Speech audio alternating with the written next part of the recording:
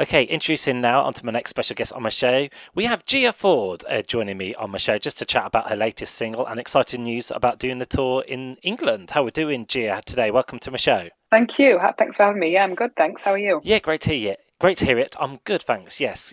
And I just wanted to invite you on to talk about one of your latest singles doing the rounds. But I've just done a little bit of research into you, and I know you used to grow up up north in Sheffield, Manchester way. So was that scene always inspirational for you growing up? Yeah, I guess so. I mean, it's a culture soaked in amazing music, isn't it? I Mm. mean, I'm from Sheffield. I went to school in Wilmslow, so Manchester was the city centre that I went to, and it's just an endless list of people that have made amazing music in those two cities, isn't it? Yep, great. So Yeah, you're yeah, right. And how long have you been into music for? probably. Well, I've always been to music as far as I can remember, but I started writing and performing when I was about 14. Oh, So it's been 13 years. oh, brilliant. And on to the present moment now. I know you have a new single out called Poolside. That's a nice name for a song. Yes, it is a nice name. It's not as nice as it sounds, though, lyrically. It's a bit dark. Ah, I was about to say, would it be a nice song to play by the swimming pool in the summertime? You know, when you're having a nice cocktail. It's quite a nice therapeutic song. Yeah, I guess you could look at it that way. Yeah, Mm. for sure. And where did the inspiration for Poolside come from? It was a photo book, like a coffee table book, and it was just a photography from 60s Los Angeles, and it was just lots of people by their pristine poolsides. And yeah, the song's about a pool boy who works at there. It's an imagined character, and he feels a bit like a invisible in his world. So it's just about his emotions, and it's from his perspective, really. Nice. And having a quick listen to it, you probably heard it before. Reminds me of Lana Del Rey in places, maybe a bit Billie Eilish as well. That's two very nice references. Thank you. Cool, and I like the different instrumentations on the track as well. I had to go into my childhood memories. Classroom instruments. Am I right? There's a clacker on there. Nice to hear that sound again. Yeah, there is a castanet. Yeah. Ah, brilliant. And do you like Mm. experimenting with different sounds like in the studio? Yeah, the guy that produced it here is called Tony Berg, and he had a room at Sound City Studios, but I'm not sure if you know it. It's quite iconic in LA, and he had every kind of instrument from the castanets, and he had a bull roarer. I don't know if you know what that is. Mm. You like spin it over your head, and it creates this. It's actually for bulls. It's for herding bull. But it creates this alien sound. So yeah, he was perfect for that Ah, weird sound experimentation. oh, it's fascinating. And on that day when you're in the studio, was it like being like a kid running riot in a candy shop, with all the different instruments, you can pick up and play? Yeah, it was a bit daunting at first because it's such an iconic studio, and you sort of ask yourself, how did I get here, and do I belong here? But once I got over that, it was exactly like that, a kid in a candy shop. Mm, nice. And this song as well, would you categorize it as alternative if you had to, or is it just Yes, okay. yeah, I think so. Is that the audience that you try to capture? Yeah, I'm not. There's a level of pop that I'm willing to delve into, but it's not very deep into Mm. pop. So it's pop in the way that it has hooks and it's memorable melodically, but yeah, I identify better with uh, alternative. That's fair enough. And how essential is it to have your own individuality? Yeah, just being yourself. Um, it is pretty. I mean, that's everything, really, isn't it? Mm. For an artist, this is what you're doing. You're expressing something that is particular to you. So it's central to the whole Mm. business, I think. And Gia Ford, is that your real name? It's almost as if you know that it's not.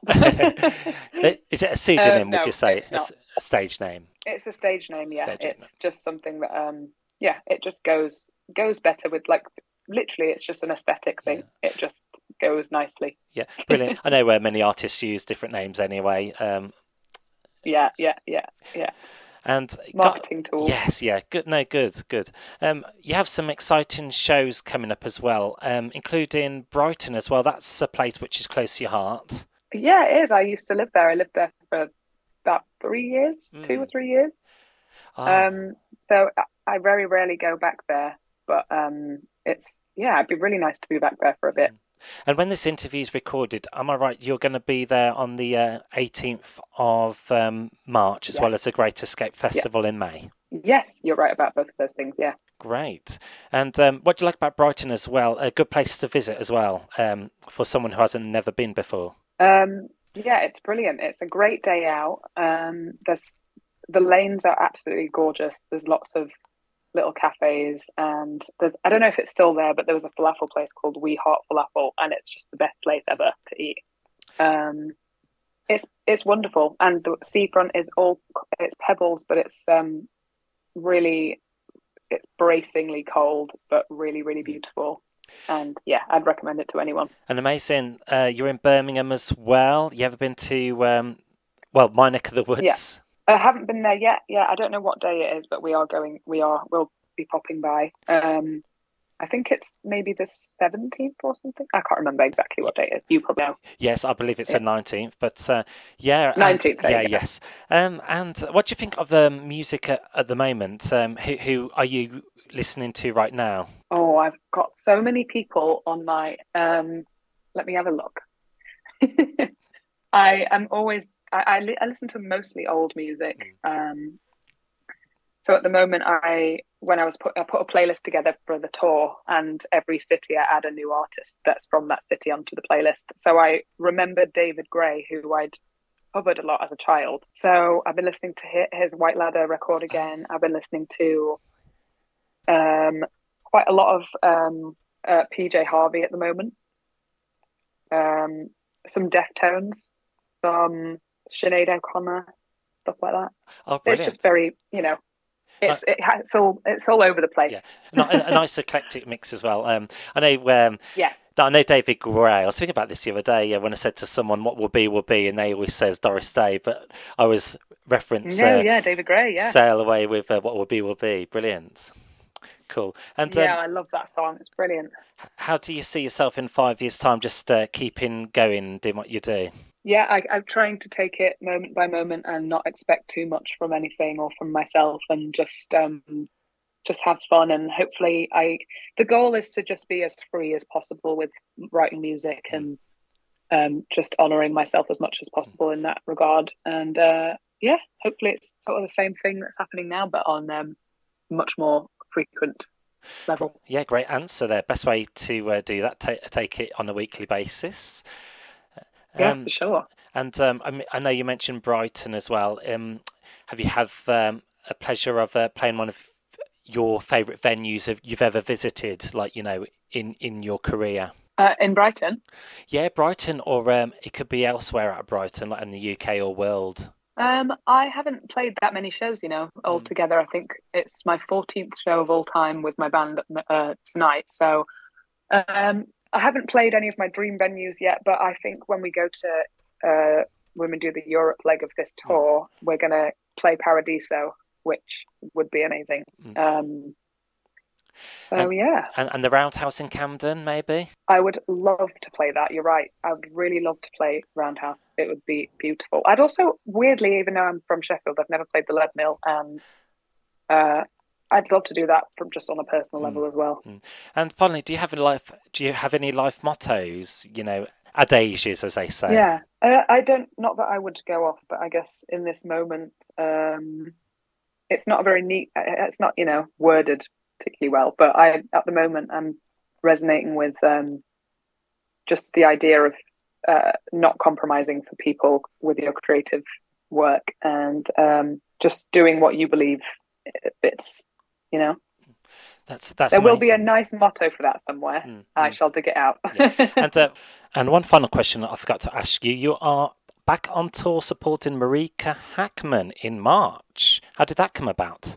She's on the same record label as me. I think that was the connection. And but I've known about her since I was a teenager. I used to listen to some of her early stuff when I was a teenager. So yeah, it's really really nice. It's a really nice thread. there's some similarities there. She's got some grotesque lyrics that she likes to use, and so do I. So yeah, that's the connection. Just chrysalis, really. Great. Well, looks like you're going to have a lot of exciting fun on the road, and hope my listeners will catch you. I know, I'm scheduled to Absolutely. come and see you in Birmingham. So yeah, show Oh, great. yeah, show some support, to original artists. I think it's more important than ever to do it, really. I agree with you 100%. Oh, I'll see you there then. Yeah, see you there, and we'll get your record played on my show now. Pleasure speaking with you. Thanks for answering my questions. Brilliant. Thank you.